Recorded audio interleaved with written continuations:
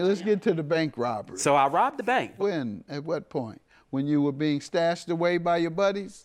No, I had did another robbery before that, so I was on the run for something. How many banks have you robbed? Your Honor, I'm 45 now, and to be honest with you, my memory only go back so far, and I can just remember the one that they arrested me for. I can't remember no other bank. I don't care how hard I try to remember, Your Honor. I just can't remember. But I know the one that I did a time for. but one thing I do want to point out, Your Honor, when I robbed that bank, you know, I believe in God. I know it may sound crazy, but I believe in God. No, please. Most of the folks believe in God doing wrong. When I went in there, I asked the Lord. I said, Lord, I just want to go in there and get the money that I need. That's it. Now, when I went in that bank, it was more than what I needed. I only took what I need. That's it. I didn't touch nothing else.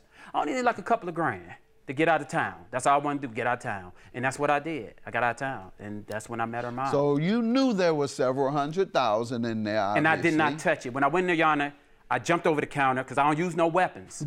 I don't use no weapons. Go ahead. I run straight in because I don't believe in hurting nobody for financial gain. I don't believe in that. Right. So I run in the bank, I just jump over the counter, and I'm fast.